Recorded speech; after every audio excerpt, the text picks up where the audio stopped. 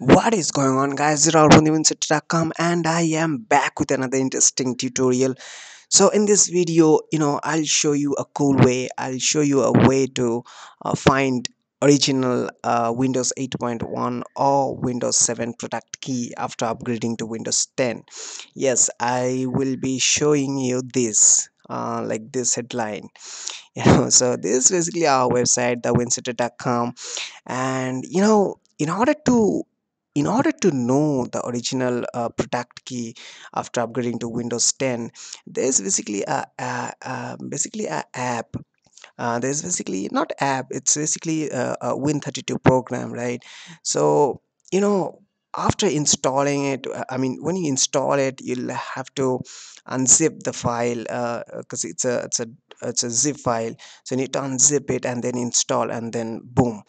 So yeah, and another thing, so it's the the Win32 program is not available to any other site, at least to my knowledge.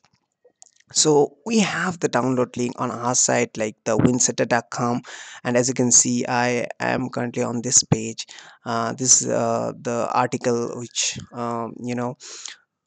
was written in the, like, back in 2017. So here's me in 2018 and making this video. So anyways, guys, um, you know let's just get into the detail. So first, all you need to all right, so let me first clear one thing. This I'll put this article in the description below, so you don't have to worry about how I get into this article. So let's just jump right in. So let us first go to this down below. So here I have this the link. I have this dev link, and I have also a media file link. They both works fine. So you don't have to worry about, like, where to click and stuff like that. So if you click on here, you'll be fine, and also if you click on here, you'll also be fine. So there's no worry about that.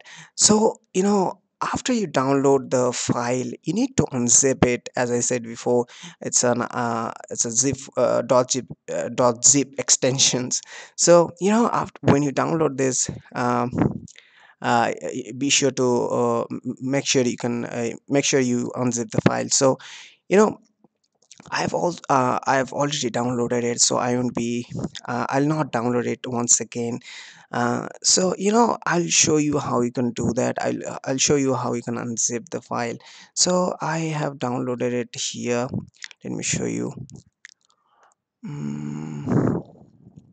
All right, so you see, I have this downloaded this file, Shoki Plus. So you need to first right click on this file, and you need to extract all. So when I click on here, you see I have these options: extract or cancel. Of course, I am going to you're going to, I mean, you'd love to extract it, right?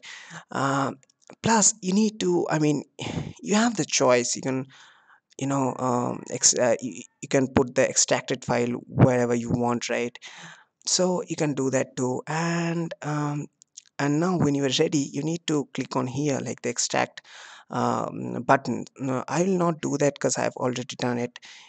So let me show you. So I've extracted the file here, and I'll show you. So here's my extracted file, Shoki Plus. So I'll go to this file, and then see I have this sort of like a shield or something. So this is basically the app, basically the program that you want on your computer.